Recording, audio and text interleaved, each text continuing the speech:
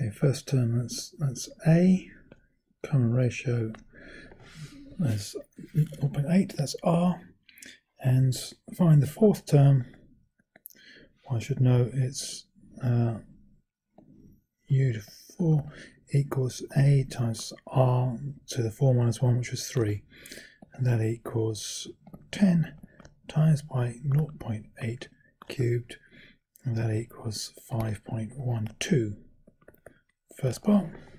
Second part, find the sum of the first 20 terms. Well, the sum of the first 20 terms equals A times 1 minus R to the n all over 1 minus R. That's on the formula sheet. Just substituting things. A is 10 times by 1 minus 0.8 to the power of 20 all over 1 minus 0.8, and that equals 49.4235, which equals 49.4 to 3 significant figures. Got 4 marks. Now got this bit. Show the sum to infinity minus sum of n is less than 0.01. So I've got to know sum to infinity, what's in the formula sheet, is 10 over 1 minus 0.8, and sum to n is 10 times 1 minus 0.8 to the power of n over 1 minus 0.8, and subtract those, and it's got to be less than 0.01. So 10 over 0.2 minus 10 lots of 1 minus 0.8 to the power of n over 0.2 is less than 0.01. I'm going to times everything through by 0.2. That gives me 10 minus 10 lots of 1 minus 0.8 to the power of n is less than 0.01 times by 0.2 is 0.002, and then multiply out the bracket.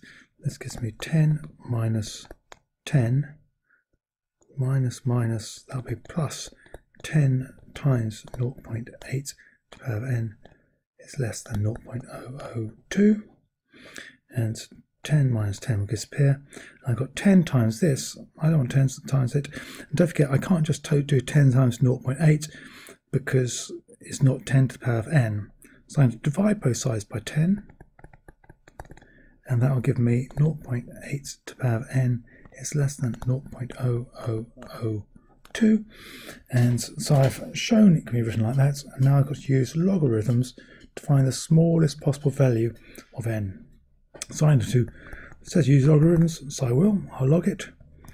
I like writing this first step down because that means I've got to log both sides. And just occasionally when people don't write that down, they forget to log the right hand side. So I think it's a good step. Next thing, the power bit comes down to the front. That's what that means for my terms. N times log 0.8 is less than log 0.0002. I'm now going to divide by log 0.8, and because it's less than 1, that is negative, and therefore the sign needs to switch around. So n is greater than log 0.0002 over log 0.8. I don't put the base 10 in there, but you could use any base you wanted to. So n is greater than 38.169, and he wants the smallest possible values, but it's got to be bigger than 38. Therefore, smallest n, n is 39.